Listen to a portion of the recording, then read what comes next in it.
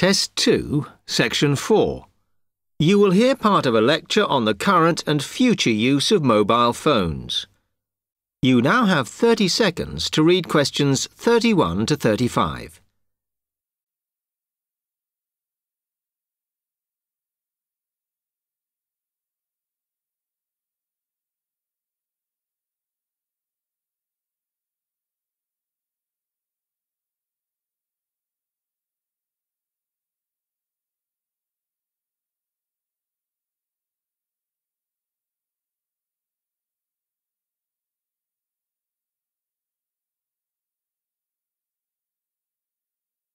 Okay, now today we're looking at changes in communication, and specifically changes that have just happened or are likely to happen in the next few years. Key to this is the mobile phone, which is increasingly being seen as an all-purpose system rather than just a phone. If you only use your phone for texting and making calls now, you will be amazed at how you'll be using it in the future. The technology has been developed for a range of other uses. For example, phones could be used so that if you are meeting someone and they get lost, you could send them a map of your location to help them. This will save all those complicated explanations over the phone and our poor friends or colleagues trying to drive and find out where they are at the same time. And if you get bored waiting, or if you're traveling, for example, you will soon be able to see TV news on your phone as it is actually being broadcast. This means that you won't have to miss any of your favorites if you were away for a few days. Most people have got used to texting now, and young people send pictures to each other. But what is exciting is the possibility of putting music with them before you send them. And it's not all frivolous. Phones are going to become even more critical in business and education.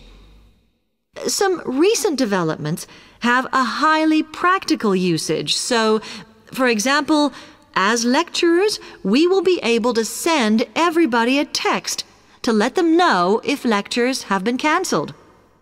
And the new phones could have a further use in education, as well as business, as they will enable us to go to any destination, such as when we are doing a field trip, for instance, and from there to send data directly to a computer so that we can access it when we get home.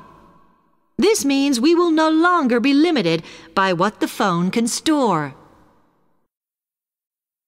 You now have 30 seconds to read questions 36 to 40.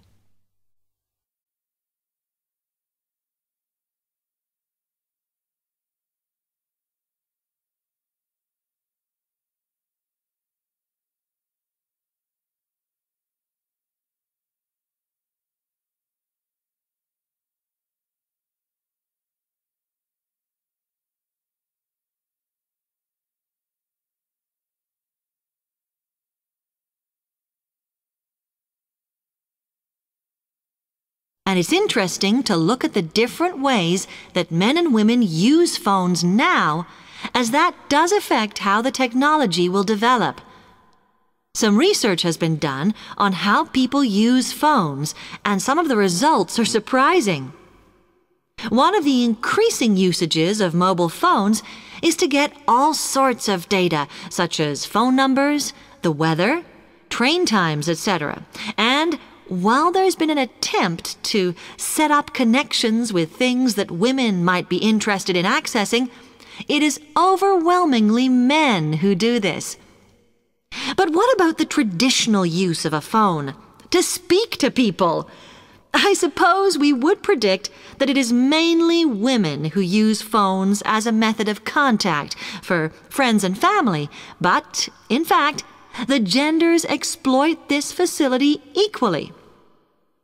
I've spoken about the increased business usages that phones will offer, and I suppose we would associate this usage with men.